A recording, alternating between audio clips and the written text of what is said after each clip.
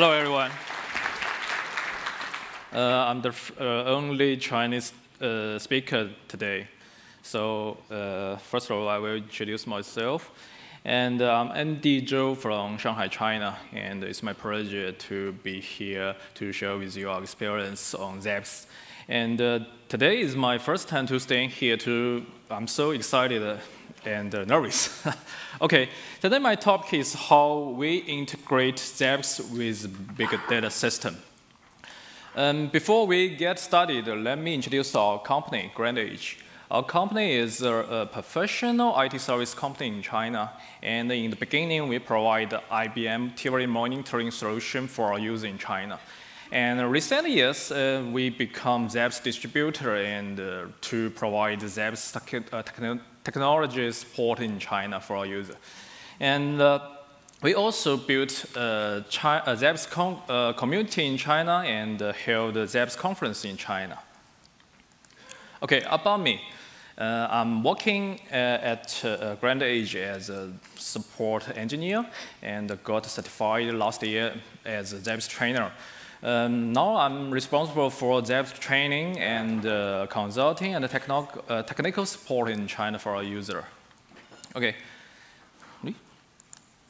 OK. Actually, my topic today is case sharing of our custom from China. And it's necessary to look at the customer profile at first. And this customer is the third largest insurance company in China. And when we first communicate with them, they have already deployed many commercial monitoring systems. And recently, they plan to replace all commercial monitoring systems with Zabbix systems. So here I need to emphasize that the number of the hosts will reach 65,000. OK. Here I listed the types of devices or the custom in the custom production environment. You can see that various of operation system, database, middleware application, and some hardware devices, virtualization, such as cloud, and so on, and huge and complex environment. OK. Large number of devices and complex environments leads to a lot of pain points. So let's see what the trouble our customers have. And first of all, there are many commercial monitoring systems, different rules. So the monitoring rules is inconsistent. It's hard to achieve unified management, and the monitoring depth is not enough. And as we know, the commercial monitoring system is not flexible enough to control by themselves. And the commercial monitoring system is independent of each other, so the data interaction is insufficient. So the customer decided to choose an open source monitoring system to improve current status to solve these problems. OK. And there are many popular open source monitoring systems in the market. And why we chose Zabbix? Actually, before the customer finalized the solution, they have already did more than one year of research and test. They found that Zabbix is the best open source monitoring system for them, and its installation and deployment is easy, and Zabbix is powerful, scalability, and flexible. At the same time, the customer care about the web interface. Zabbix, the web user interface is friendly, so it's easy to use and management. OK, another important thing that Zabbix is written in C language. It had a good performance and a low TCO. So we think Zabbix is the best choice for them, of course. OK. And I mentioned that the research and the test. This is the result of the pressure test did by our customer, and to verify the performance of Zabbix. And here you can see the NVPS is more than 60,000. So it's a huge environment. Okay. After the customer decided to use Zabbix as the monitoring solution, we started to design the system architecture for them. So, and then here some more detailed data of the custom production environment. And we can see the whole number of hosts will reach more than 65,000 and 300 items of each one, and from each, and 60-second interval. So we calculated that the NVPS will more than 325,000. So we are facing a big challenge. Okay.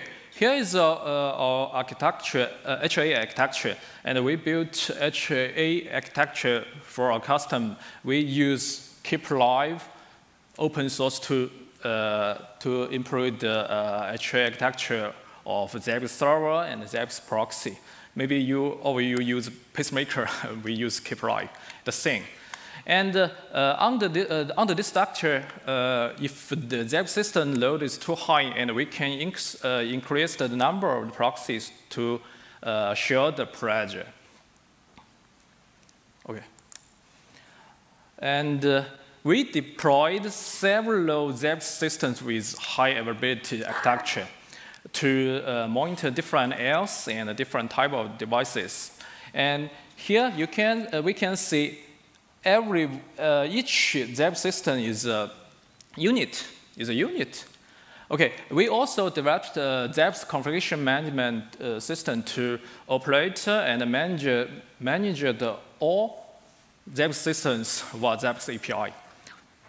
So at the same time, we can export and transfer the data exported by all Zabbix systems to a bigger data system. That is what we call distributed center management architecture, developed by us. Okay, and after we built the architecture, and we started to test, and during the test we encountered some problems, such as there are a lot of gaps in the graph, and a lot of queue, and the data set query is so slow, and we realized that we must optimize the Zabbix system. And what we did, and the following optimizations, and such as we replacing Apache with engines, and we optimizing the configuration parameter of the Zabbix server and MySQL, and we use SSD storage, and improve the hardware, and so on. After this optimizations, and the performance of the Zabbix is improved. Okay, here is the result after the optimizations, and we can see the Zabbix front end query become faster and faster, and no queues. Okay. And we speak data and data system many times. So what is data, and how we use it? How to use it? Okay. Actually, usually we divided IT operation and management into 3 strategies: ITOA and ITOM, ITOA and AI Ops. And in ITOM, we just use some monitoring tools to monitor and manage the IT devices, just to do it. And ITOA, we can do some data processing, data analysis, and some associate, and so on. AI Ops mainly use big data technology and machine learning to further processing and analysis the data.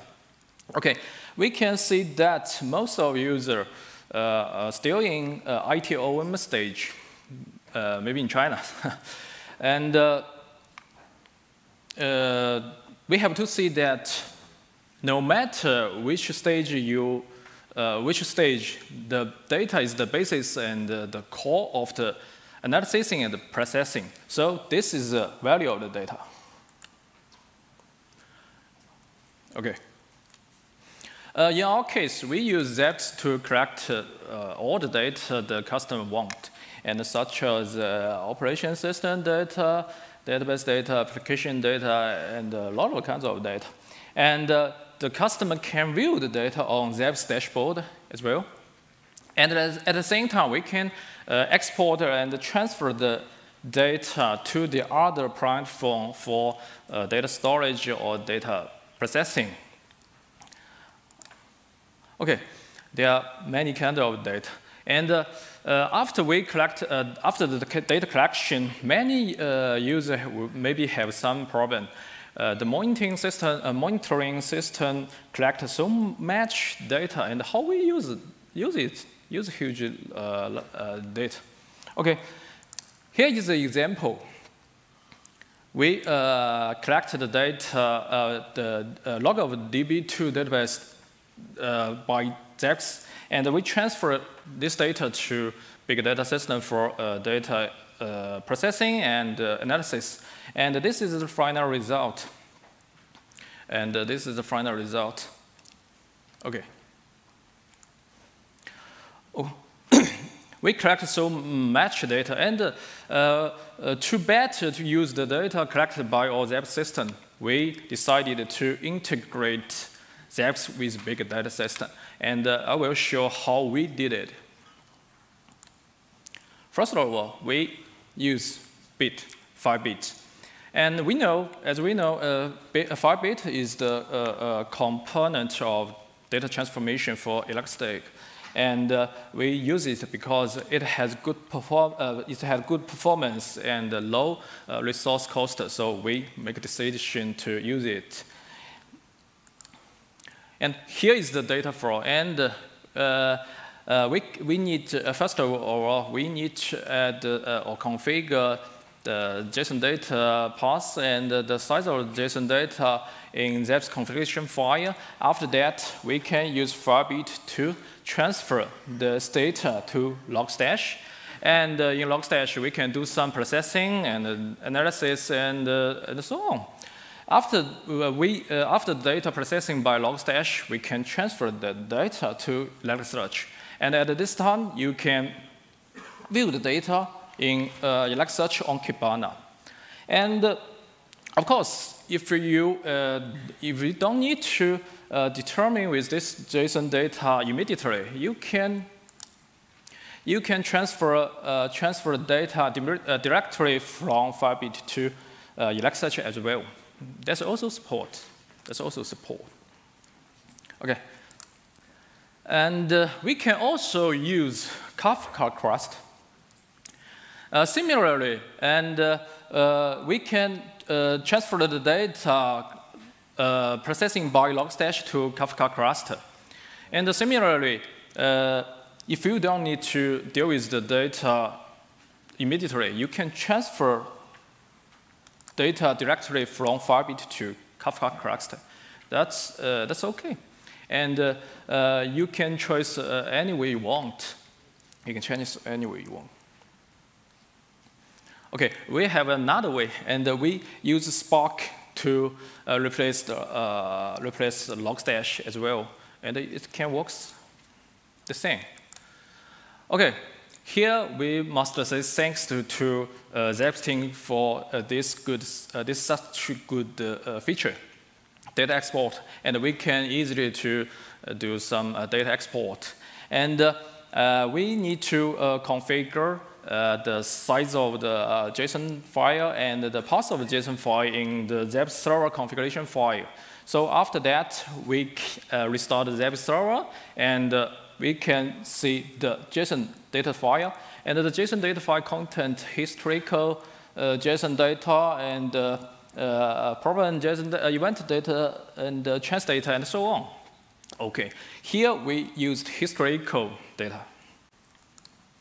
And this is the JSON data, and there are a lot of data we need, such as host name, host group, and application name, item name, and the value.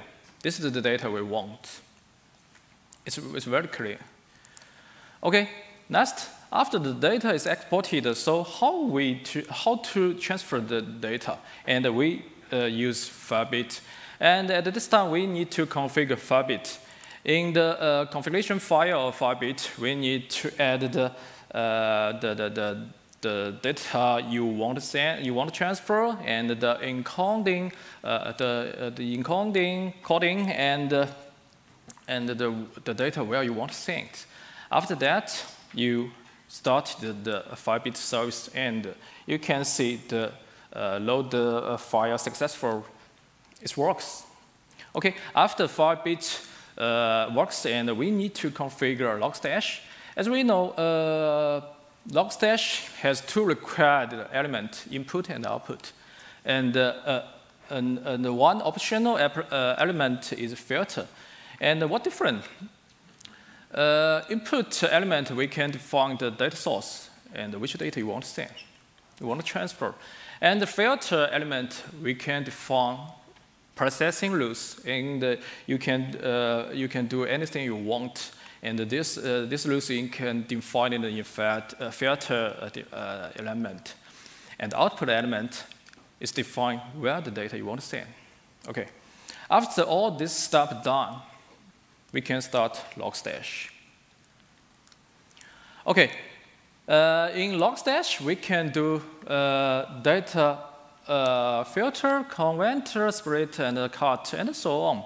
And we can do a lot of operations of data operation to filter out the data we don't need. OK. And after that, we can transfer the data to Elasticsearch or Kafka cluster and as well. Here we transfer the data to Elasticsearch, this example. And we can see the data in storage in Logstash, and we view the data on Kibana. OK, that's all Zabbix data. And here's the more detailed. And you can see more detailed information. OK, this is data. How about the Kafka cluster? And this is the data processing by Logstash and transfer the data to Kafka cluster. And this is the Kafka. This is the data on Kafka side, and you can see it. This data processing by Logstash. OK. This is the final result. After the Logstash processing the data and transfer the data to Kafka cluster, and the big data system can use this data for data further processing, analysis, enrichment, and so on. So many kind of operations. And this is the final result. And this is the comprehensive view of the data. You can see such as node location, and a status, and first operator, and so on, the more detailed information. So the event is enriched, the content is enriched. There are some Chinese maybe you didn't understand. Maybe if you want to know, I can transfer for you. OK. That's all. Finally, that's all. Thank you. Thank you for your listening. Thank you.